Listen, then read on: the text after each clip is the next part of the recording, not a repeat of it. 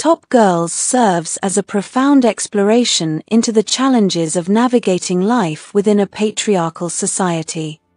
Caryl Churchill's play opens with a surreal scene where Marlene, a successful businesswoman in London celebrating a recent promotion, hosts a dinner party. Her guests include historical and fictional women spanning different eras and cultures, women whose lives were shaped and often shattered by patriarchal norms throughout history.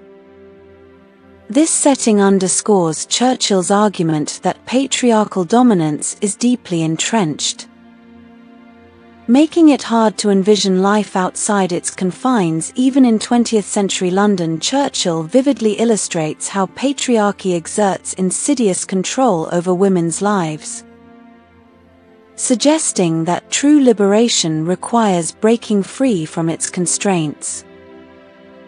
The women at the dinner party share stories of lives defined by servitude to men, revealing the pervasive negative impact of such existence.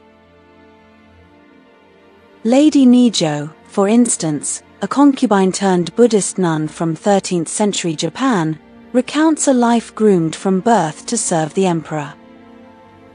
Despite the horror her story evokes in others, Nijo herself admits to internalizing her subservient role, conditioned by circumstances that offered no escape from patriarchal bondage. Similarly, patient Griselda, a figure from the Canterbury Tales, endures extreme tests of obedience imposed by her husband over decades, while Pope Joan, who disguised herself as a man to become pope in the Middle Ages, reflects on the erasure of her own womanhood amid wielding power until her tragic end.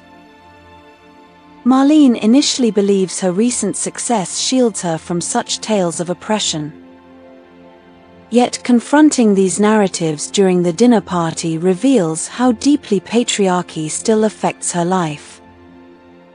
Returning to her work at the Top Girls employment agency, Marlene encounters further evidence of patriarchal dynamics when the wife of a colleague pleads with her to relinquish her promotion for the sake of her husband's pride. This encounter highlights the complex psychological effects of patriarchy. Mrs. Kidd, who has subordinated her own aspirations to support her husband, feels betrayed by Marlene's success. Viewing it as a threat to her sacrifices and sense of worth, Churchill portrays Marlene's realization that even her achievements in a male-dominated world do not shield her from patriarchy's grip.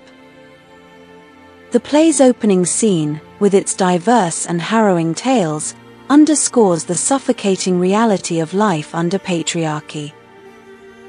As Marlene carries the insights gleaned from the dinner party back into her daily life, she realizes that her corporate success, while notable, cannot erase the fundamental patriarchal structures that shape her existence. Top Girls showcases a spectrum of women's stories, blending historical accounts with fictional narratives to emphasize the vitality and necessity of women sharing their experiences in a patriarchal world. Churchill's use of both real and imagined characters challenges the historical erasure of women's voices, arguing for the intrinsic value of every woman's story.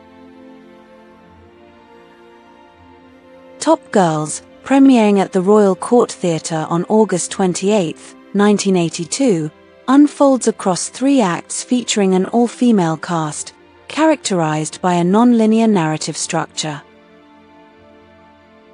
Act 1 unfolds at a celebratory dinner hosted by Marlene at a restaurant on a Saturday night, commemorating her recent promotion at the Top Girls employment agency. The guests include both historical and fictional women, each recounting their achievements and struggles within a male-dominated society.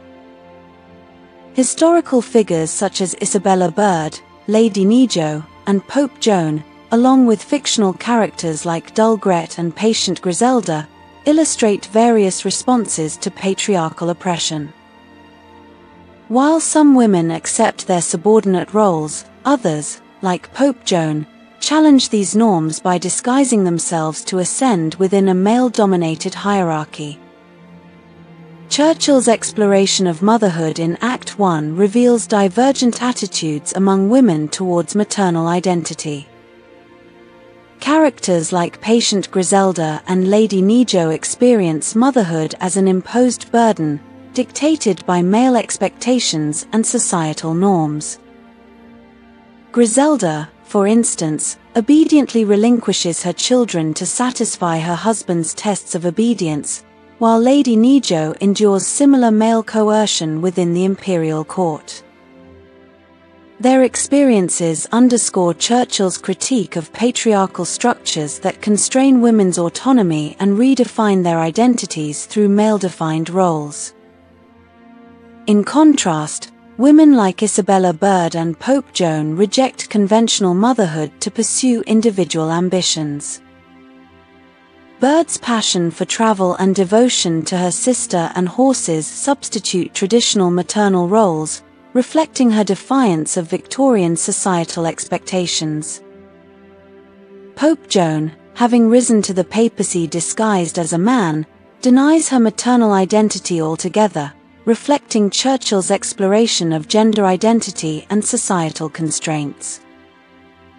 Joan's pregnancy bewilders her, as she has long identified as male, having lived and presented as a man since adolescence. She confesses her discomfort with her female body, utterly unfamiliar with its physiological realities such as pregnancy and childbirth.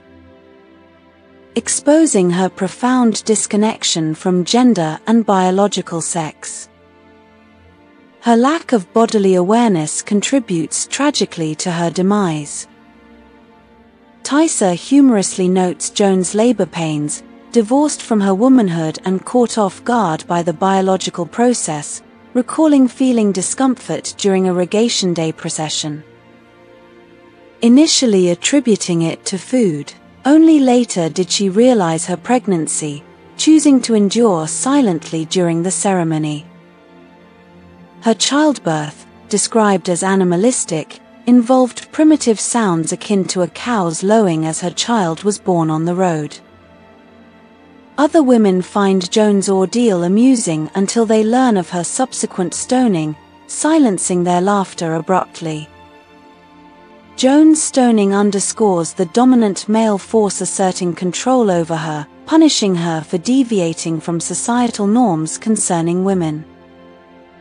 Adicitia highlights her defiance of Roman Catholic Church law barring women from becoming pope, leading to her brutal execution. Marlene observes Joan's self-condemnation, lamenting her gender and acknowledging her heretical status, regretting her femininity. Despite challenging the Church's patriarchy by assuming male identity, Joan's fate confirms its unyielding grip, ending her life at the hands of cardinals. In stark contrast stands dull Gret, distinct from her peers. Nijo complies with her role as the empress concubine as per her father's wishes, whereas Gret, driven by her will, confronts devils in hell. Isabella, contemplative and self-critical, contrasts sharply with Gret's emotional impulsiveness. While Joan and Isabella are articulate and reflective, Gret speaks plainly, reflecting her peasant background. Patient Griselda maintains passive endurance, while Gret, in a fit of madness after losing her children to the Spanish army, seeks vengeance against their killers.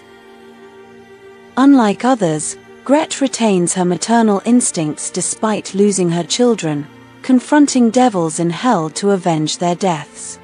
Her blunt language challenges patriarchal expectations of female gentleness, donning male armor and wielding a sword, symbolizing her equality with men and heroic spirit. Churchill portrays Gret as a revolutionary figure, defying traditional gender roles. Marlene, the dinner party host, differs markedly from her historical and fictional counterparts, divulging little about herself while prodding others to share. Despite this reticence, Marlene, like her guests, grapples with motherhood. She quizzes Joan about abortion, hinting at her own past choices. In Act 3, Marlene reveals having had Angie at 17, leaving her in the care of her sister to pursue career ambitions, a decision unlike that of her peers. Cozy Rivari and Nijo draw parallels between Marlene and Joan, both sacrificing femininity to succeed in a patriarchal society. Adicicia notes Marlene's deliberate avoidance of personal details, masking vulnerabilities that might undermine her professional image. Marlene's casual mention of abortions and sexual experience reveals a pragmatic attitude towards motherhood. Despite rejecting domesticity early in life, Marlene later considers reclaiming Angie, confident in her financial stability and career success. Her dismissive attitude towards Angie's potential mirrors societal expectations that only financially secure, ambitious women can balance work and family. Marlene aligns herself with other successful women, celebrating their collective progress while critiquing less ambitious peers. In conclusion, Churchill's exploration underscores the complex choices women face under patriarchal scrutiny. Whether complying with or resisting societal norms, women endure struggles with identity and autonomy. Act 1 exposes the plight of women like Joan, Gret, and Marlene, navigating societal expectations of gender and motherhood while challenging and conforming to patriarchal systems. Thus, Churchill challenges entrenched notions of femininity, motherhood, and power, offering a provocative commentary on the enduring struggles faced by women against patriarchal oppression.